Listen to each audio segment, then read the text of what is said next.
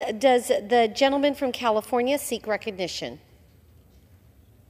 Madam Speaker, I ask unanimous consent to address the House and revise and extend my remarks. Without objection, the gentleman is recognized for 1 minute. The American people are frustrated and exhausted with the corruption and role of big money in the halls of Congress. That is why I'm introducing a 5-point plan. First, ban all PAC and lobbyist money to congressional campaigns. I don't take a dime of it.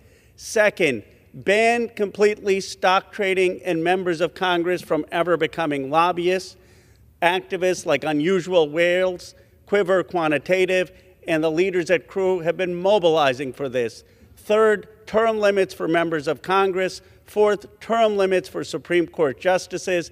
And fifth, an ethics code for Supreme Court justices. This is common sense. The people demand it. It's time we give them back their government and we reform in Washington. We should have bipartisan support for this 5-point plan. Thank you, Madam Speaker. I yield back.